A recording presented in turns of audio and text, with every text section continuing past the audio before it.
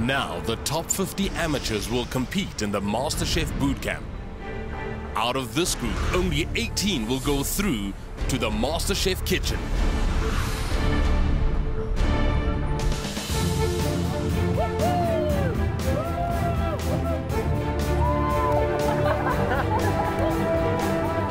I have never felt so excited. I mean, we are on Mandela Bridge. The energy is immense.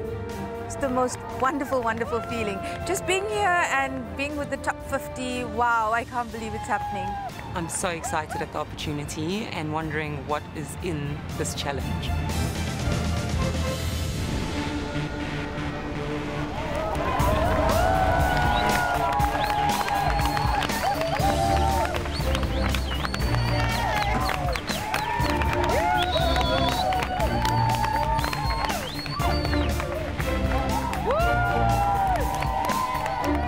There are the judges, serious as ever, looking at us, and I'm thinking, wow, now here we go.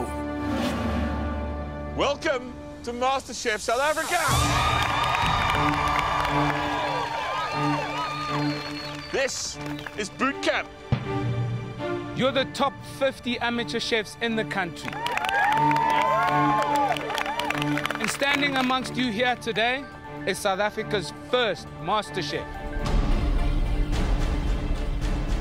We didn't just pick this location because it's situated near the original Johannesburg food market. It's also a symbol of the inner city's rejuvenation.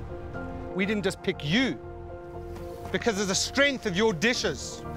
We chose you because we saw the passion within that you wanted to change your life.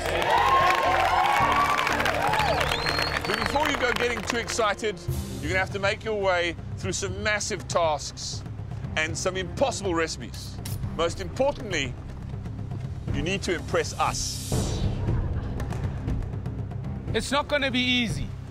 At the end of boot camp, only 18 of you will be able to put your names on those aprons and enter the MasterChef kitchen at the Nederburg Wine Estate. Are you ready for your first assignment? I'm trembling in my shoes, wondering what is lying ahead.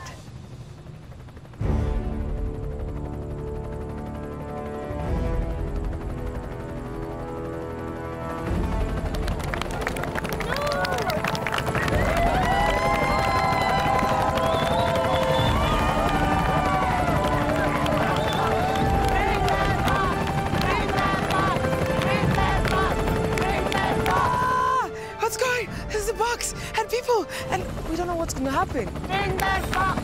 Bring that box! Bring that box!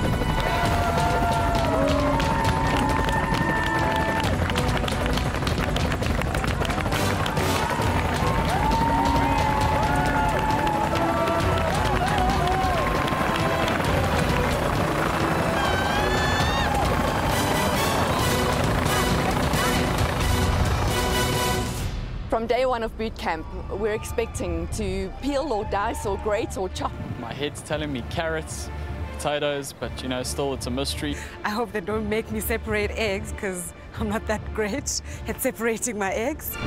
Well, let's find out.